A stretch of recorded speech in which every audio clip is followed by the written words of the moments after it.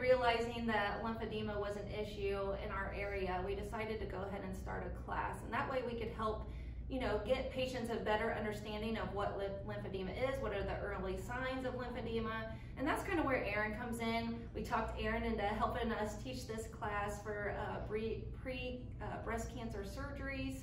And that way we could get a better idea and patients could get a better idea of how it all works. So after cancer diagnosis, you will receive this binder. You may get it from your surgeon, or you may receive it here. I should say you will definitely receive it here if you've not received it from your surgeon in the class.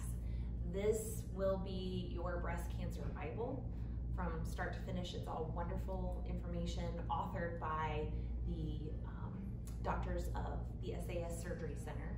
The great thing about the class and the book is that, Eryn and I are able to touch on every little thing that you're going to expect.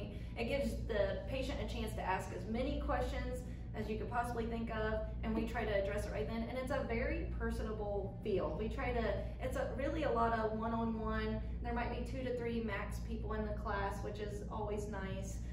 But like she said, it is your Bible. And we encourage you to take it to every doctor appointment that you have. We try to keep every little stat, every little number. All the doctors will write in it, and we've given the doctors room to do that so that we're all on the same page. It's really kind of nice too, because when we do get 2 or 3 ladies in a class, they'll be talking to each other, and it just seems to ease everyone's mind. They always feel better leaving. Hugs all around the room. It seems like, it helps everybody express what the emotions that they're going through. But every single time we have a class, every patient always says, I feel so much better now. I feel like I can do this. And that's exactly why we do it. That was the whole point of the class, is to make the patients feel better about what was to come.